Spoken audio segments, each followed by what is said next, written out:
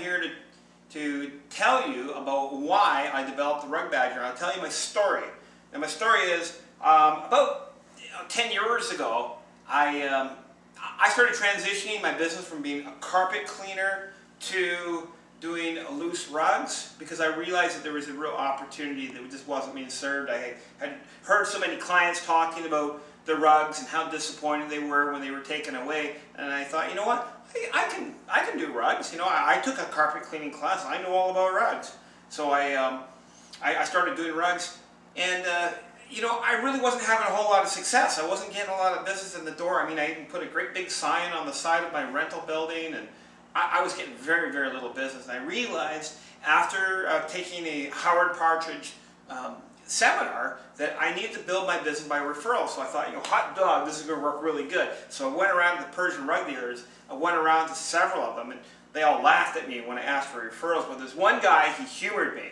His name was Fred, and he said, Dusty, he says, you see this dirty little rug here? He goes, if you can get this rug clean, I will recommend you to every single one of my clients. And so myself being a guy trying to build his business and make some dollars, I thought, great, man, I am going to do such a good job on this rug. This guy's going to recommend me to everybody. You know, I'm in the pay dirt now. So I took that rug back to my shop and I cleaned it the best way I knew how. I vacuumed it both sides. I used cleaning formulas which were formulated for wool. I shampooed it, I steam cleaned it, I detailed the fringes, hung it up to let it dry, I groomed it up and touched it up after cleaning, and the rug looked gorgeous. I was so proud of that rug. The rug looked so good, and I just knew that when I delivered it, that Fred was going to fall in love with that rug.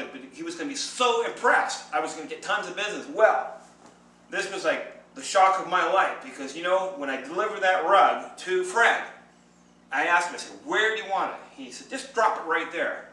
And he knew what was going to happen. See, I didn't, because I was a carpet cleaner. I didn't know about rugs. You know what happened? When I dropped that rug, dirt just went poof out of that rug. It was like the rug, all of a sudden, all this dust and dirt came flying out of both ends, and there was dirt everywhere, and the rug started to unravel. As it was unraveling, it was like a dust storm was gathering. And I was in shock. I was like, how on earth could that dirt be coming out of the rug so easily? I mean, I cleaned that rug. I used a powerful vacuum. I used a big hot sucker. I mean, how could that rug dare to still be dirty? I mean, that is impossible. I mean, I knew what I was doing, and that rug was easily giving up dirt just from dropping it on the floor and letting it unroll. Well, the Persian rug dealer, Fred, he picked up one of these guys. You ever seen one of these? Rug beater? He grabbed the corner of that rug and he started thumping it. Dirt's jumping out of it, and he told me, he yelled at me. He said, Dusty, he says, if you don't beat the rug, it's still dirty. And I was scared. I thought he was going to start hitting me with it. He said, take it back to your shop. He says, and beat it. You got to get the dirt out of this rug, or it's not clean. So I came back to my shop with that rug, and I beat it and beat it and beat it and beat it, and I was covered in dirt. I was inhaling the dirt. I was, head to toe dirt, and dirt, gritty dirt, kept on coming out of it. I mean, this is a rug I just cleaned, and the rug looked good, but it was still dirty. So finally, I just gave up. It was like I couldn't do it. So I took that rug back to Fred, and I apologized to him, and he didn't recommend us, at least not at that point. This is not the end of the story. So I realized I had to do something about this, and I knew that I had to get some machine or a system to get the dirt out. And I heard that back on the east coast of the States, there were these great big monstrous machines these guys had called Moore machines, and they could beat or vibrate the dirt out one way or another. So I took a trip back there to see these machines in action, and I was blown away. I mean, these are great, big, huge, honking machines. I mean, they're powerful, they make lots of noise, and dirt just dumps out of rugs like crazy. But I quickly realized they weren't going to work for me because, number one, the company that makes them had gone out of business. Well, not gone out of business, but he had stopped building those. There just wasn't enough market for them. That's what he said. Number two, they're on three-phase power. I didn't have three-phase power at that point. And the other thing, well, if I could have got one, it would have cost way too much money for me, because I was just a carpet cleaner trying to transition into rug cleaning. I didn't need big, monstrous, expensive equipment. I just needed to do a better job. So I started experimenting with different systems to get the dirt out. I heard that if you put a rug upside down, some buckets on it upside down, and put some blowers underneath, you could get it to flap, and dirt would come out. Well, it worked pretty good, but it left a mess all over the parking lot, and on top of that, it wasn't getting the dirt out very well because I could still come along with one of these, give it a couple of whacks after that rug had been flopped in the driveway for a couple of hours, and dirt would dump out of it. So it just wasn't going to work. So I also experimented with air dusting. That's where you use a great big compressor, and I made a special manifold. I had a fabricator make a little manifold so we could blow the air through a manifold, and blew it into the back or into the front of the rug. But my compressor wasn't big enough. I mean, it was going to take a huge compressor, very, very expensive proposition, and it just didn't seem to be working. Besides that, my neighbor, a car lot, he didn't like it. As a matter of fact, he warned me. He said,